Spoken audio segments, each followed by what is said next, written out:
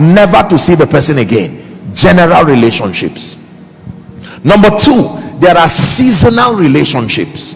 That means these are relationships that are so ordained for seasons. And the key to maximizing these relationships is to position yourself through discernment to know what you need to receive within the time allotted. Are we together now? For instance, there are some of us that God, on account of his desire to lift you, he will carry you and keep you in the house of an uncle, keep you in the house of an auntie, put you under the care of someone to train you. You will not be there forever, but that relationship was for a season, because in his mind he saw that that is the only atmosphere where you will learn character and discipline and diligence. You can spend your 6 years there complaining and saying my uncle is a wicked man, rather than discerning that time is ticking. I should learn quickly what I need to learn. The man you call a wicked man has never begged for bread. The man you call a wicked man is still with his wife. The man you call a wicked man prays in the morning and prays in the night. These are the things you should be learning. God took you from wherever. Oh Moses, he kept you in Pharaoh's house to learn something that you will need later on. Seasonal relationships. Many of you have aborted seasons of greatness in your life because you did not discern relationships that came in certain seasons, politically, ministerially, and so on and so forth. Rather than discerning to say, why did God bring this person, this person? Some of you, God gave you jobs not because of the salaries.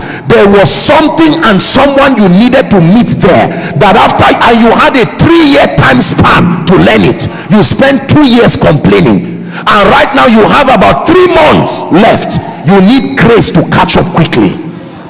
Hear me. There are certain people God took to serve NYSC in regions they did not want. He kept them there to connect them to certain people so they could learn certain things.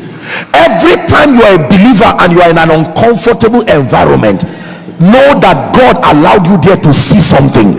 If you can look past the pain, and yes, I know that the woman did not treat you well when you are under her care. Take your eyes away from her character flaws and learn something about motherhood, because the man you are about to marry, oh Esther, you are marrying Ahasuerus. You have to be trained so God can take you and keep you in an uncomfortable environment. But rather than learning, you are there complaining and say she bought clothes for the children and did not buy clothes for me. It's a stretching to build you.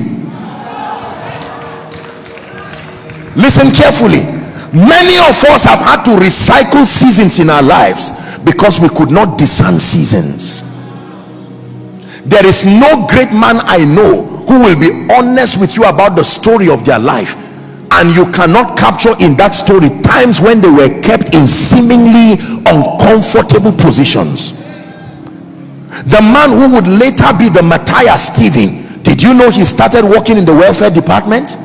Imagine how much of an insult that would be to him. This guy was bubbling with anointing, wanting to be a man of God, and they say, oh yeah, serve the rice, serve this. Some of you, God will bring you to ministry, and while you are eyeing the pulpit, God will take you straight to the security department and keep you there. And yet in your dreams you are an apostle. It is a training.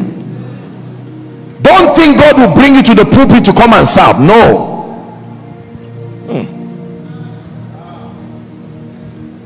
So we have general relationships. Please pay attention. We're getting deeper.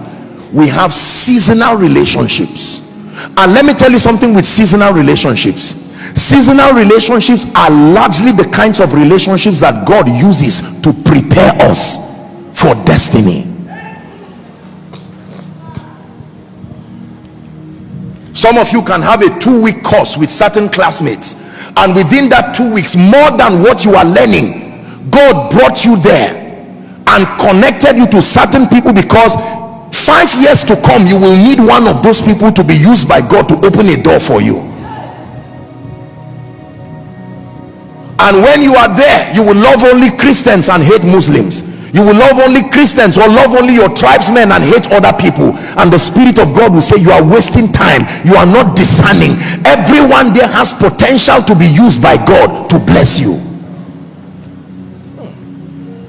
Are we learning? The third kind of relationship, very quickly, they are called destiny relationships.